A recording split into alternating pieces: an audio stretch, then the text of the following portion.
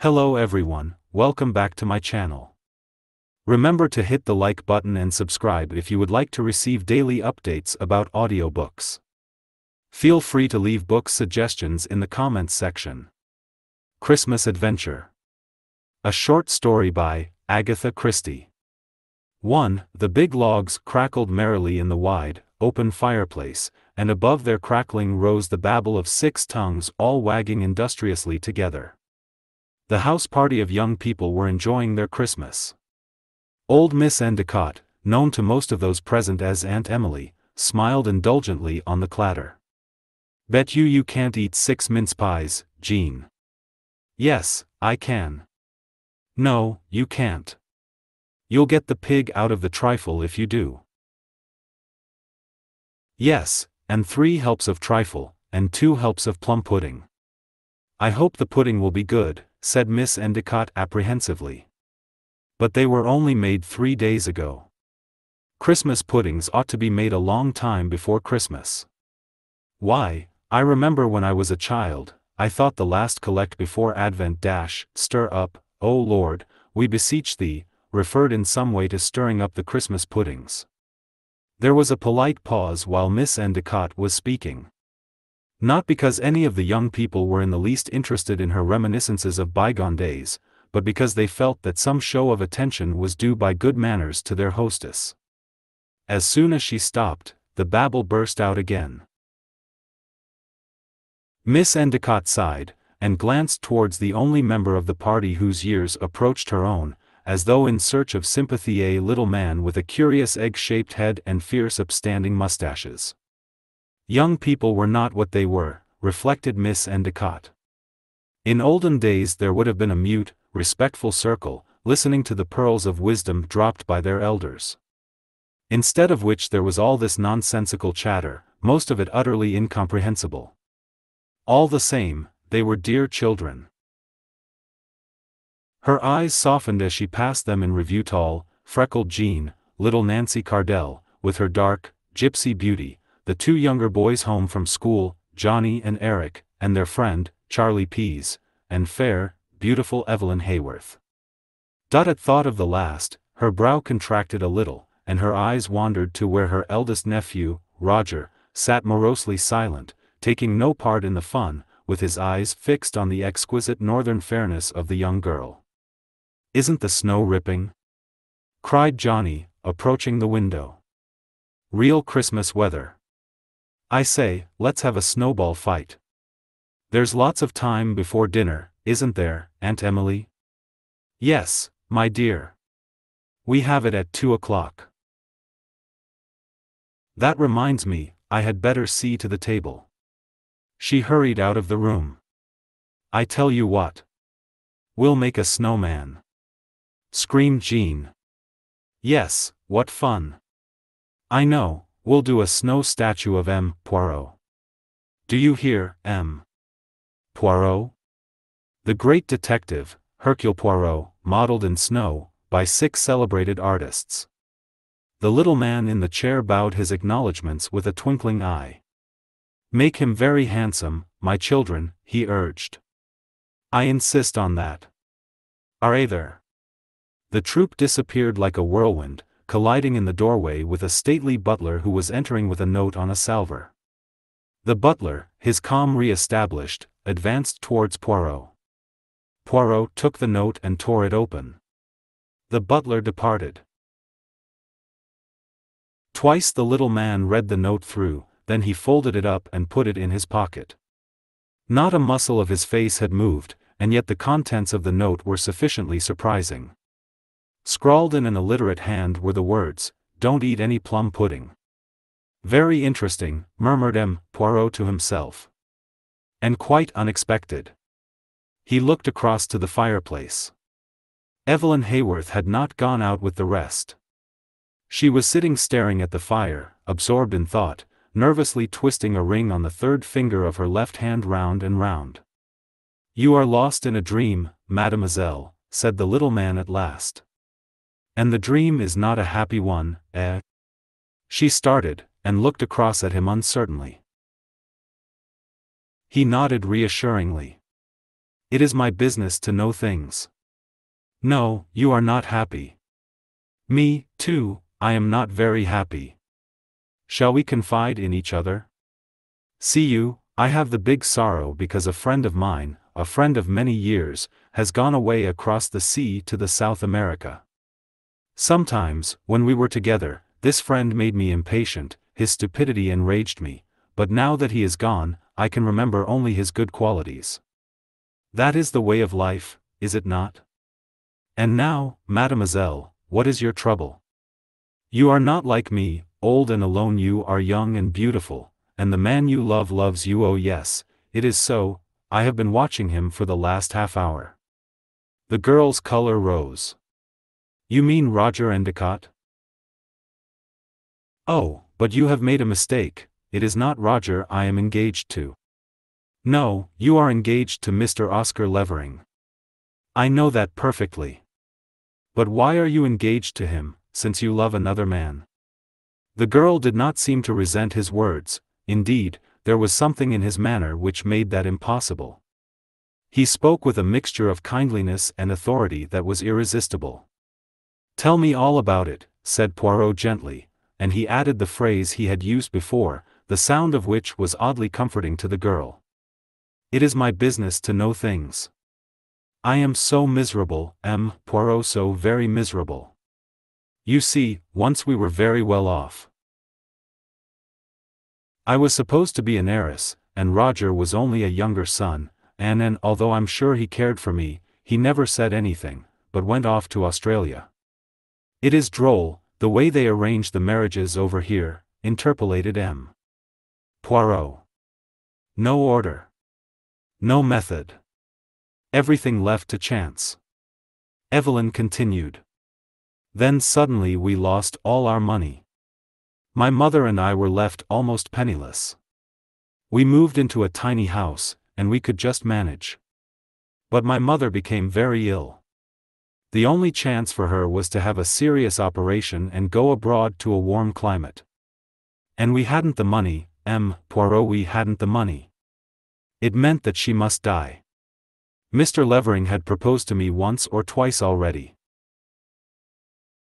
He again asked me to marry him, and promised to do everything that could be done for my mother. I said yes, what else could I do? He kept his word. The operation was performed by the greatest specialist of the day, and we went to Egypt for the winter. That was a year ago. My mother is well and strong again, and I am to marry Mr. Levering after Christmas. I see, said Poirot, and in the meantime, Roger's elder brother has died, and he has come home to find his dream shattered. All the same, you are not yet married, mademoiselle. A Hayworth does not break her word, Poirot, said the girl proudly. Almost as she spoke, the door opened, and a big man with a rubicund face, narrow, crafty eyes, and a bald head stood on the threshold. What are you moping in here for, Evelyn? Come out for a stroll. Very well, Oscar. She rose listlessly. Poirot rose also and demanded politely, Mademoiselle Levering, she is still indisposed? Yes, I'm sorry to say my sister is still in bed. Too bad, to be laid up on Christmas Day. It is indeed, agreed the detective politely. A few minutes sufficed for Evelyn to put on her snow boots and some wraps, and she and her fiancé went out into the snow-covered grounds. It was an ideal Christmas day, crisp and sunny. The rest of the house party were busy with the erection of the snowman. Levering and Evelyn paused to watch them.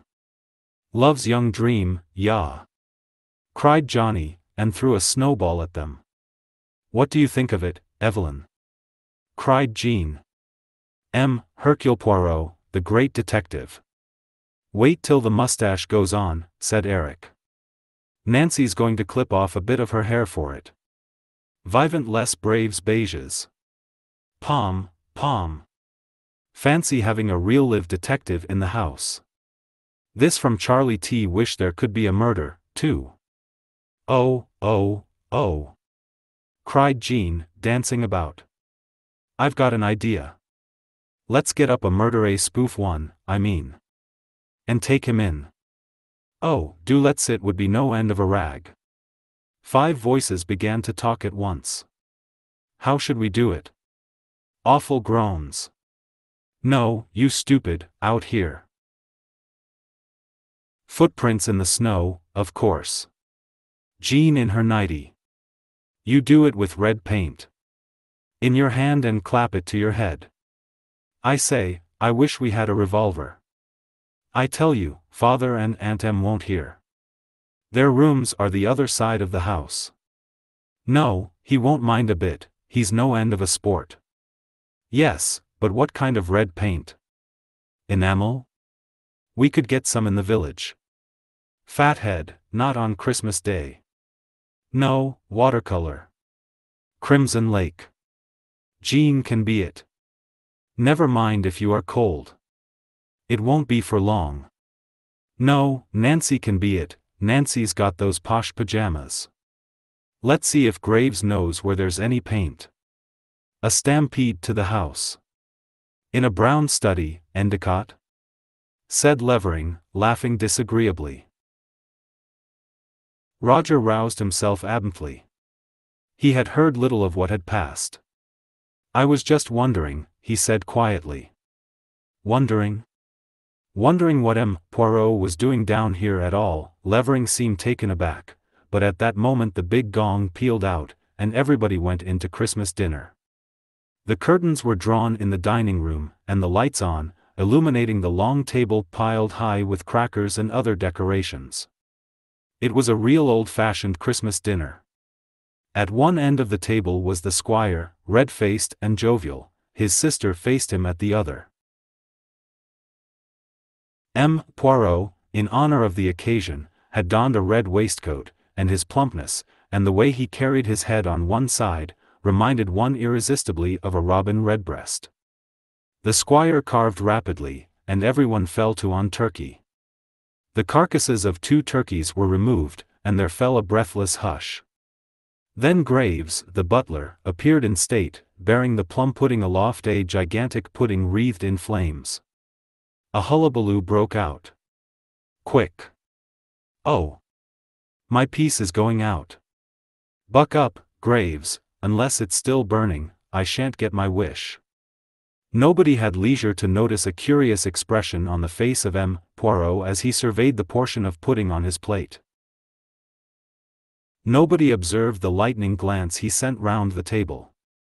With a faint, puzzled frown he began to eat his pudding. Everybody began to eat pudding. The conversation was more subdued. Suddenly the squire uttered an exclamation. His face became purple and his hand went to his mouth. Confound it, Emily! He roared. Why do you let the cook put glass in the puddings? Glass? Cried Miss Endicott, astonished. The squire withdrew the offending substance from his mouth. Might have broken a tooth, he grumbled. Or swallowed it and had appendicitis. In front of each person was a small finger bowl of water, designed to receive the sixpences and other matters found in the trifle. Mr. Endicott dropped the piece of glass into this, rinsed it and held it up. God bless my soul! He ejaculated. It's a red stone out of one of the cracker brooches. You permit? Very deftly, Poirot took it from his fingers and examined it attentively. As the squire had said, it was a big red stone, the color of a ruby. The light gleamed from its facets as he turned it about. Gee! Cried Eric. Suppose it's real. Silly boy! Said Jean scornfully. A ruby that size would be worth thousands and thousands and thousands, wouldn't it, Poirot? Extraordinary how well they get up these cracker things, murmured Miss Endicott. But how did it get into the pudding? Undoubtedly that was the question of the hour. Every hypothesis was exhausted. Only Poirot said nothing, but carelessly, as though thinking of something else, he dropped the stone into his pocket. After dinner he paid a visit to the kitchen. The cook was rather flustered. To be questioned by a member of the house party, and the foreign gentleman too. But she did her best to answer his questions. The puddings had been made 3 days ago, the day you arrived, sir. Everyone had come out into the kitchen to have a stir and wish. An old custom, perhaps they didn't have it abroad? After that the puddings were boiled, and then they were put in a row on the top shelf in the larder. Was there anything special to distinguish this pudding from the others? No, she didn't think so. Except that it was in an aluminium pudding basin, and the others were in china ones. Was it the pudding originally intended for Christmas Day? It was funny that he should ask that. No, indeed. The Christmas pudding was always boiled in a big white china mold with a pattern of holly leaves. But this very morning, the cook's red face became wrathful. Gladys, the kitchen maid, sent to fetch it down for the final boiling, had managed to drop and break it. And of course, seeing that there might be splinters in it, I wouldn't send it to table, but took the big aluminium one instead. Poirot thanked her for her information. He went out of the kitchen, smiling a little to himself, as though satisfied with the information he had obtained. And the fingers of his right hand played with something in his pocket. To Poirot. Poirot. Do wake up. Something dreadful's happened. Thus Johnny in the early hours of the following morning. Poirot sat up in bed. He wore a nightcap. The contrast between the dignity of his countenance and the rakish tilt of the nightcap was certainly droll, but its effect on Johnny seemed disproportionate. But for his words, one might have fancied that the boy was violently amused about something. Curious sounds came from outside the door, too, suggesting soda-water siphons in difficulty. "Come down at once, please," continued Johnny, his voice shaking slightly. "Someone's been killed." He turned away. "Aha, that is serious," said Poirot. He arose, and, without unduly hurrying himself, made a partial toilet. Then he followed Johnny down the stairs. The house party was clustered round the door into the garden. Their countenances all expressed intense emotion. At sight of him Eric was seized with a violent choking fit. Jean came forward and laid her hand on Poirot's arm. "Look," she said, and pointed dramatically through the open door. "Mon Dieu!" ejaculated Poirot. "It is like a scene on the stage." His remark was not inapposite. More snow had fallen during the night. The world looked white and ghostly in the faint light of the early dawn. The expanse of white lay unbroken save for what looked like a splash of vivid scarlet. Nancy Cardell lay motionless on the snow. She was clad in scarlet silk pajamas, her small feet were bare, her arms were spread wide. Her head was turned aside and hidden by the mass of her clustering black hair. Deadly still she lay, and from her left side rose up the hilt of a dagger, whilst on the snow there was an ever-widening patch of crimson. Poirot went out into the snow. He did not go to where the girl's body lay, but kept to the path. 2 tracks of footmarks, a man's and a woman's, led to where the tragedy had occurred. The man's footprints went away in the opposite direction alone. Poirot stood on the path, stroking his chin reflectively. Suddenly Oscar Levering burst out of the house. "Good God!" he cried. "What's this?" His excitement was a contrast to the other's calm. "It looks," said Poirot thoughtfully, "like murder." Eric had another violent attack of coughing. "But we must do something," cried the other. "What shall we do?" "There is only one thing to be done," said Poirot. "Send for the police." "Oh," said everybody at once. Poirot looked inquiringly at them. "Certainly," he said. "It is the only thing to be done." "Who will go?" There was a pause, then Johnny came forward. "Rags over," he declared. "I say, Poirot, I hope you won't be too mad with us." It's all a joke, you know, got up between us just to pull your leg. Nancy's only shamming. Poirot regarded him without visible emotion, save that his eyes twinkled a moment. You mock yourselves at me, is that it? He inquired placidly. I say, I'm awfully sorry really. We shouldn't have done it. Beastly bad taste. I apologize, I really do. You need not apologize, said the other in a peculiar voice. Johnny turned. I say, Nancy, get up, he cried. Don't lie there all day. But the figure on the ground did not move. Get up, cried Johnny again. Still Nancy did not move, and suddenly a feeling of nameless dread came over the boy. He turned to Poirot. What's the matter? Why doesn't she get up? Come with me, said Poirot curtly. He strode over the snow. He had waved the others back, and he was careful not to infringe on the other footmarks. The boy followed him, frightened and unbelieving. Poirot knelt down by the girl, then he signed to Johnny. Feel her hand and pulse. Wondering, the boy bent down, then started back with a cry. The hand and arm were stiff and cold, and no vestige of a pulse was to be found.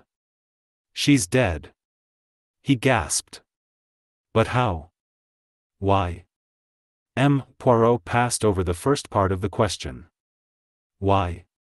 He said musingly. I wonder.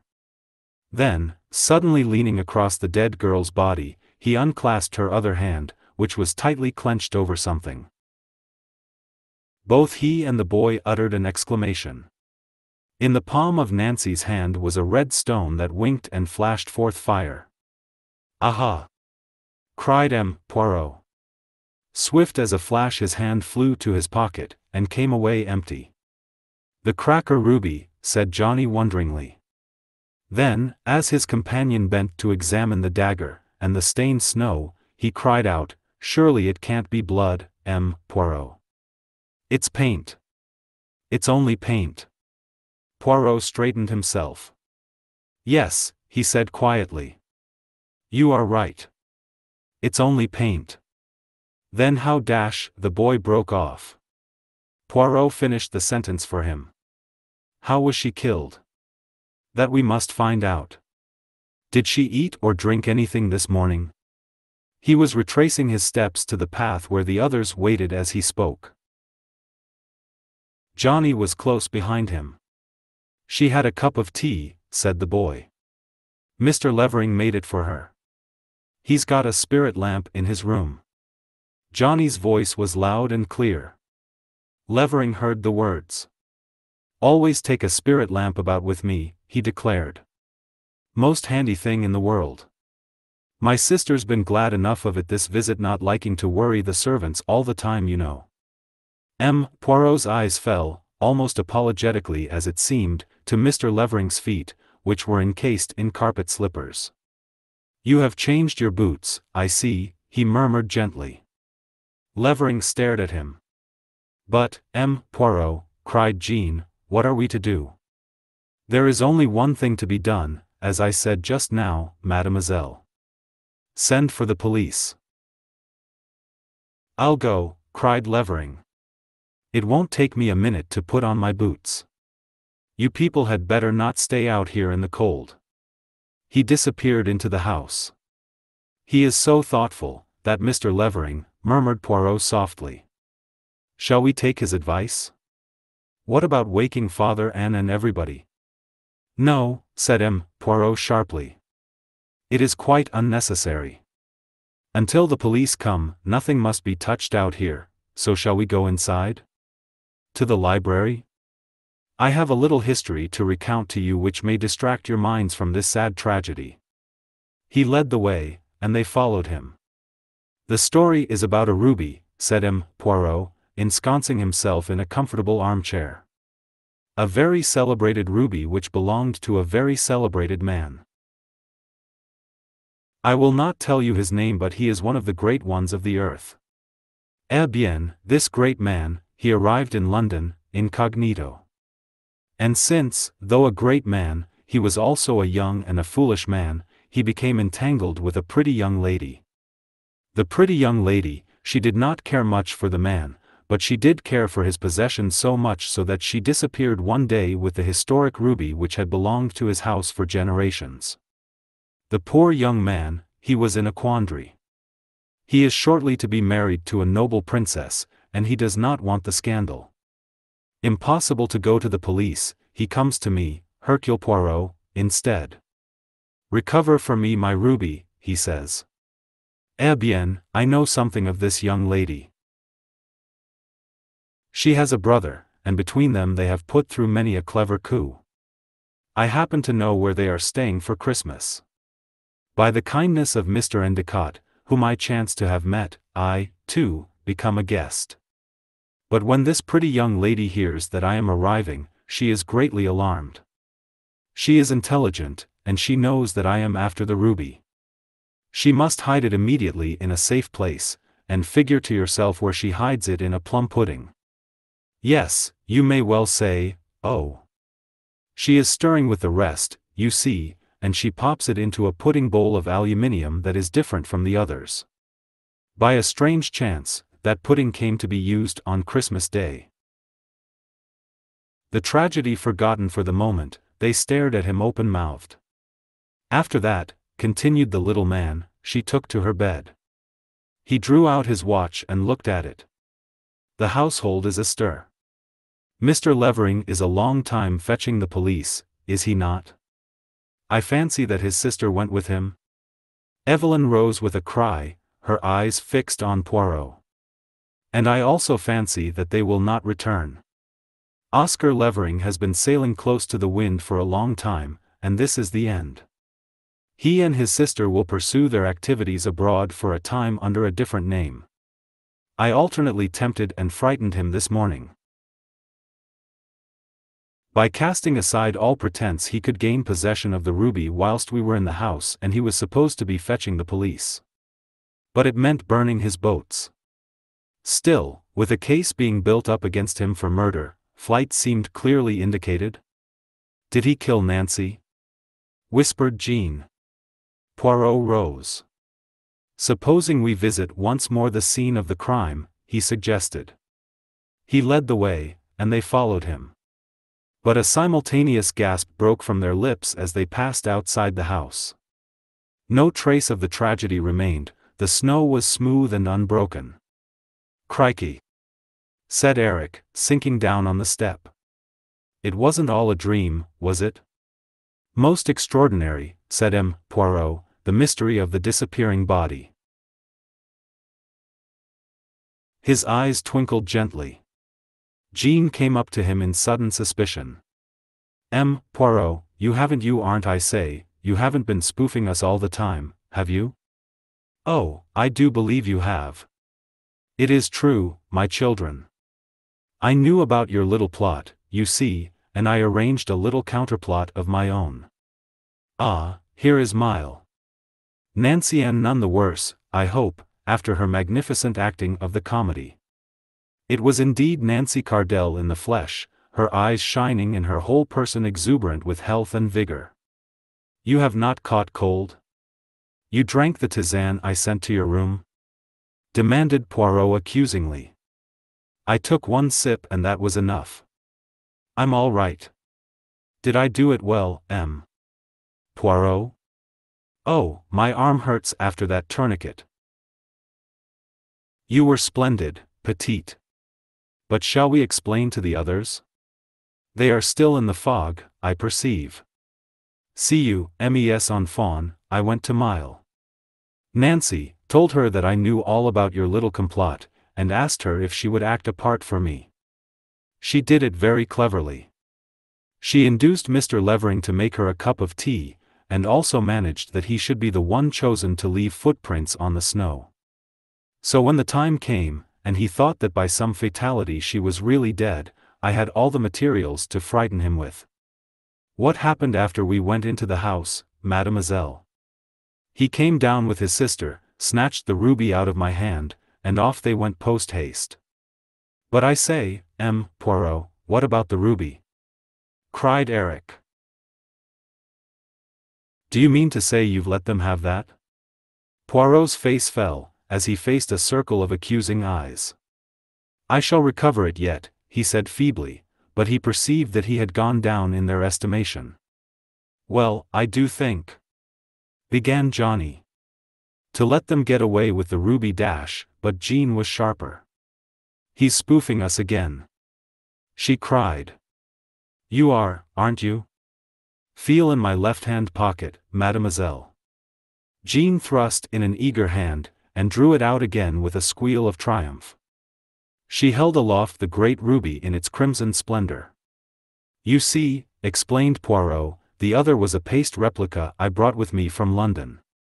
Isn't he clever? Demanded Jean ecstatically. There's one thing you haven't told us, said Johnny suddenly. How did you know about the rag? Did Nancy tell you? Poirot shook his head. Then how did you know? It is my business to know things, said Poirot, smiling a little as he watched Evelyn Haworth and Roger Endicott walking down the path together. Yes, but do tell us. Oh, do, please. Dear Poirot, please tell us. He was surrounded by a circle of flushed, eager faces. You really wish that I should solve for you this mystery? Yes. I do not think I can. Why not? Ma foi, you will be so disappointed. Oh, do tell us.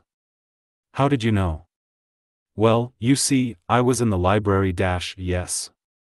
And you were discussing your plans just outside and the library window was open. Is that all? Said Eric in disgust. How simple. Is it not? Said Poirot, smiling. At all events, we know everything now, said Jean in a satisfied voice. Do we? Muttered Poirot to himself, as he went into the house. I do not, whose business it is to know things.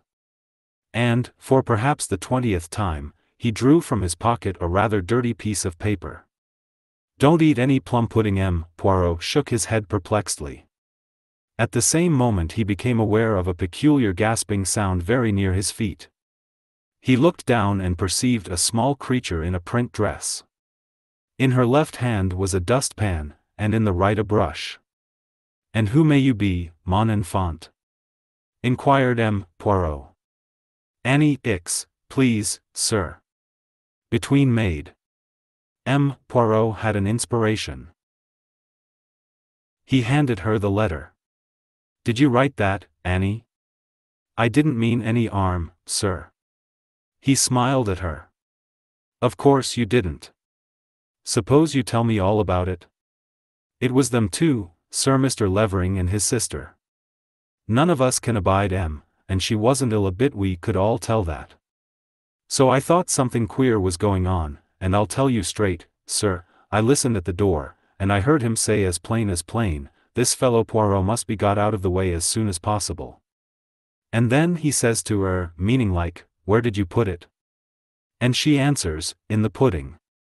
And so I saw they meant to poison you in the Christmas pudding, and I didn't know what to do. Cook wouldn't listen to the likes of me. And then I thought of writing a warning, and I put it in the ball where Mr. Graves would be sure to see it and take it to you. Annie paused breathless. Poirot surveyed her gravely for some minutes. You read too many novelettes, Annie, he said at last. But you have the good heart, and a certain amount of intelligence. When I return to London I will send you an excellent book upon le ménage, also the lives of the saints, and a work upon the economic position of woman. Leaving Annie gasping anew, he turned and crossed the hall. He had meant to go into the library, but through the open door he saw a dark head and a fair one, very close together, and he paused where he stood. Suddenly a pair of arms slipped round his neck. If you will stand just under the mistletoe, said Jean. Me too, said Nancy. Poirot enjoyed it all, he enjoyed it very much indeed. The end. Thank you for being with us until the end. We hope you had a wonderful time. If you enjoyed our book, Please support us by liking and leaving comments. We look forward to seeing you soon with another book. Best regards.